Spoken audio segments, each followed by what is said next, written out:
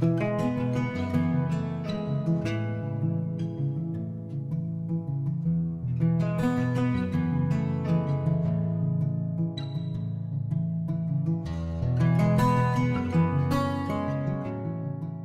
figure since Hillary's been so prominent recently in the vlog, I might as well talk about her all day. Plus with it being our 7-year anniversary. So obviously, 7-year anniversary, we got married in 2011, but we were actually together for 4.5 years before we got married. So we've been together now for 11.5 years, I suppose. And it's been a good thing, man. I mean, you know, every relationship has its shortcomings, I think. That's just the way people are in general. If you don't, I think that there's something that's deep beneath the surface that you haven't seen yet that is probably a big warning. If you can't find any problems with the relationship, then you probably haven't done enough deep digging. Because nobody's perfect. Hillary is close, to be honest. Her major flaw that I would find is that she's fairly messy, and I like to be a neat person, and that's like probably the only strain on our relationship is her lack of neatness and my need for it. This place that I'm sitting now kind of physically as a place in the world encompasses how I feel about being with Hillary. It's like on top of the world, and I've always felt that way, and I'm sure I'll continue to feel that way for the rest of my life, which is why I married this woman, right? So I just wanted to share a story, I guess. Hillary and I first met. I was playing at a weekly gig that our band had got in Kailua, Hawaii, and she was working there. And some nights, it was a Wednesday night, we'd play this gig. Sometimes there'd be almost nobody there. And in fact, there was one night in particular I remember where it was just basically Hillary and our bass player's girlfriend dancing to the music, and the rest of the place was empty. Hillary actually made the first move. She left a little note on one of the pizza boxes. She brought us food. So she was the aggressor in the situation. She left the note on the pizza box, and she told one of the friends of the band that she thought that I was a local boy with probably 5 or 6 kids and maybe a couple baby mamas or something, which could have been if I didn't beat the girls off with sticks like I did with my drumsticks. There's playing in a band, you know, there's girls are coming at you. It happens. Anybody who's played in a band knows this is a fact. But my friend told her, of course, no, he's actually single and available. And she's like, oh, really? And she came and tracked me down to another show. And at first, obviously she was cool. Right off the bat, I was like, oh, she seems cool. And then I realized, yeah, she seems a little different than just random girl chasing band guy. And so I went to hang out with her. I remember the first day we hung out. I took the bus because I was living with my buddy Pete over in Hawaii Kai, and it's a long bike ride from. I didn't have a car. It was a long bike ride from Pete's house to Kailua. So I would take the bus, and we met up over there. She pulled up on a little beach cruiser, and we put her on the handlebars, and I rode around, and we just went and hung out and did our thing. And that happened for about 2 weeks or so. I would go back to Pete's, and then the next day I'd end up coming right back out to Kailua. After about 2 weeks of that, she's like, "This is ridiculous. Why are you just gonna take the bus back and then come back tomorrow? Like, why don't you just stay here?" And I was like, yeah, that sounds like a great idea. That was 2 weeks into the relationship. And I think that could have been detrimental for most relationships. But luckily what we had going on with the band is that we would go on tour. And there were times, you know, even right towards the beginning of our relationship, we went on tour for like 2 months. And that's a regular thing with a band. You go on tour and we leave the island.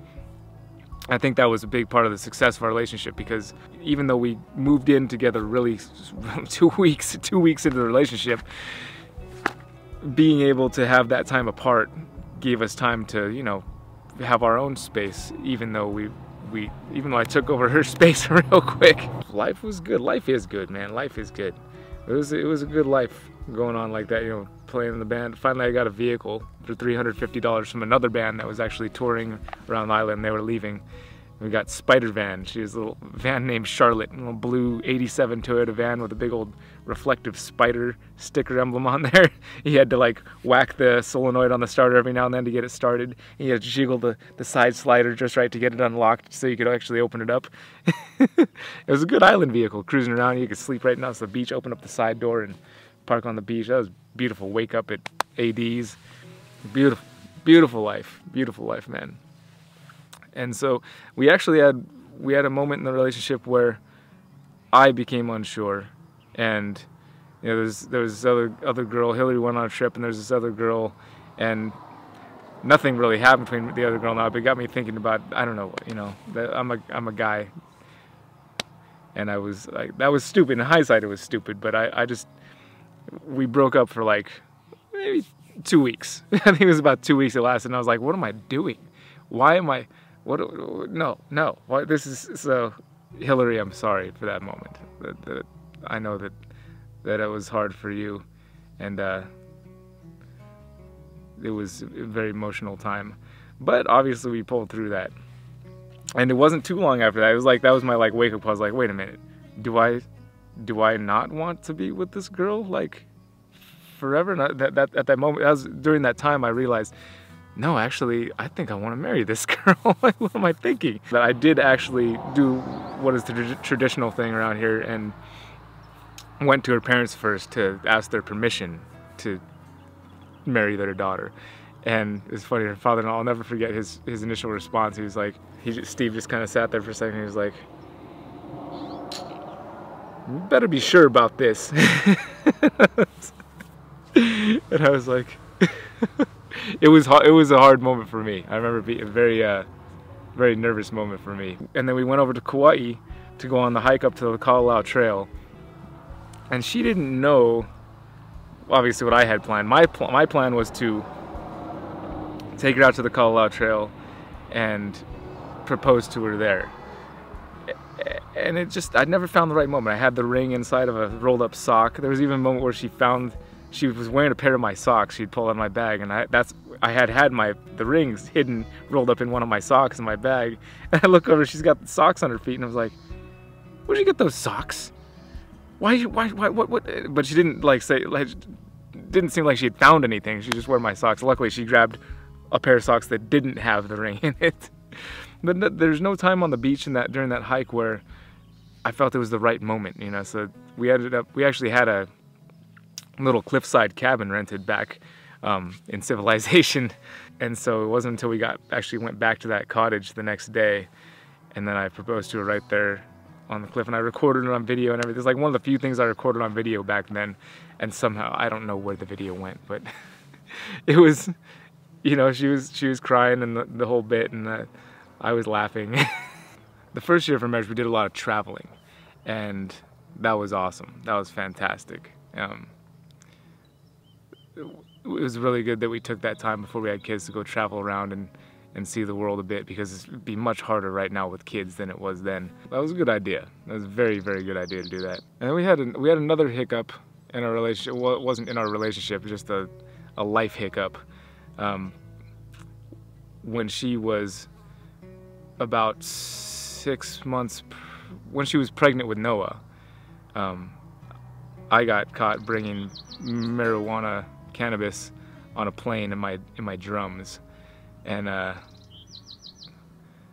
that story, that's a whole other story. The details about that story, I'll go into that one, because that was my whole experience inside the federal prison, and like everything that happened there, and how it made me a much better person. Not just better, but a stronger person. This story's about Hillary and I. That's a whole other story. But how she dealt with that, I didn't really have any regrets about that. My only regret is what had to happen with Hillary, you know, during that time, is that she had to be,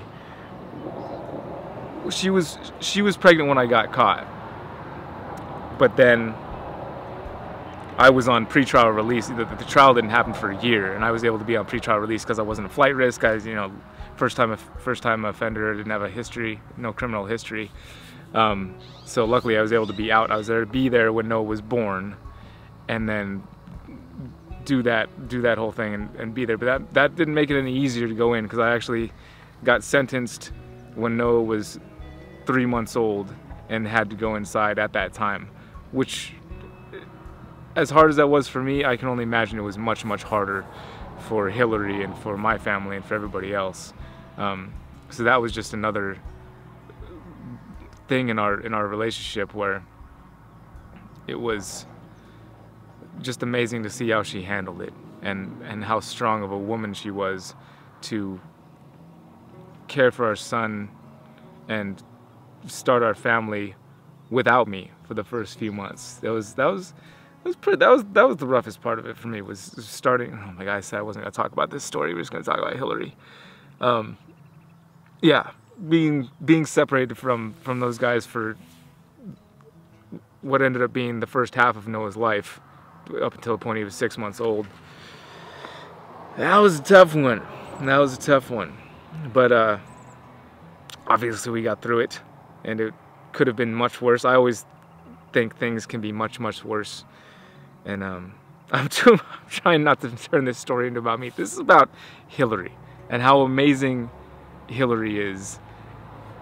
She's just one of the most kind-hearted people out there. I mean, you know, obviously I'm a little bit biased, but I know people, I see people. There's the reason I married this woman, is because she's one of the most kind-hearted, almost one of those people that doesn't have a single evil bone in their body. Just always, almost caring to a fault, where she cares so much about everything else and other people that she doesn't. Somebody could really take advantage of that. Sometimes I feel I am taking advantage of what an awesome person she is, just because I'm me. And anybody who's spent a significant amount of time around me knows that I'm good in small doses. You guys get me for, you know, a few minutes every week, every few days a week, and it's like, I'm sure some of you, even with that, are like, okay, I've had enough of this dude. Think about Hillary. Think about how much she's had to go through in the past 11 and a half years, and she still likes me. She still hangs out with me every day. She lets me sleep in the same bed, and she gives me hugs and kisses. And I don't think getting married is for everybody. I think everybody's different. You need to find what you need in this world.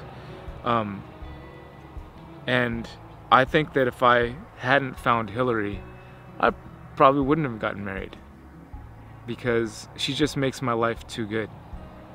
It's, I just know, you know, in my heart, doesn't matter whatever happened, nothing could rip us apart, nothing could tear us apart. It's just not even a question for me, you know. I never question like, oh, maybe this isn't gonna work, even when times are hard, because times get hard, you know. You got the kids, and you're raising the kids, and sometimes money troubles and all that stress that can pile onto a relationship that takes away from the relationship. All that stuff has never been enough. None of that stuff could ever matter as much. It's just, you guys get what I'm saying here? So it's our anniversary. Happy anniversary, babe. It's weird. All these things I think about in my head with her, it's weirder. You sit in front of the camera, it gets weird to talk about. I have all these ideas of like how I'm going to present what I'm talking about Hillary and our relationship, and it throws it off. It throws it off. As natural as it maybe seems for me to be on camera, it's completely unnatural. It's just not natural at all. It's like you know that there's a camera recording, and you know that there's people listening. But I'm slow, every day I get a little bit better, I think, of pushing that part aside and just trying to forget that there's a camera and just really letting what I really think or what I really feel come through. And it's a journey, it's a process, it's a journey to eventually maybe conjure up exactly what it is that I feel deep in my soul at the core of my being, and actually communicate that through the camera. That's something that I'm working on every time I film, basically, I think.